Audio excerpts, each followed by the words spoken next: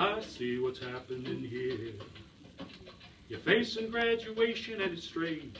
You don't even know how you feel. It's adorable. I guess X-ray students never change.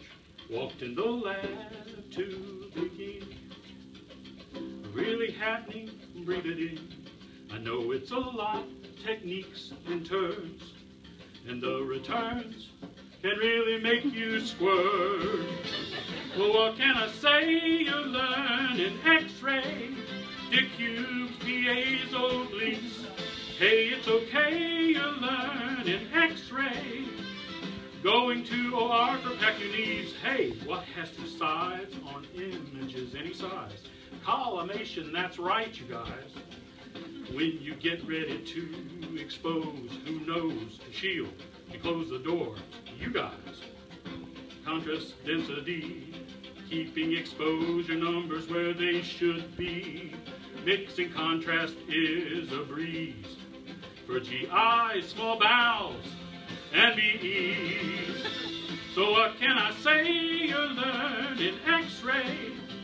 There aren't any comps that you missed. There's no need to pray. You learn in X-ray. At least a C took them off your list. In X-ray, in X-ray. Now come to think of it, I can go on and on about radiologic phenomena, KVMA and time, setting technique. Now you're in your prime.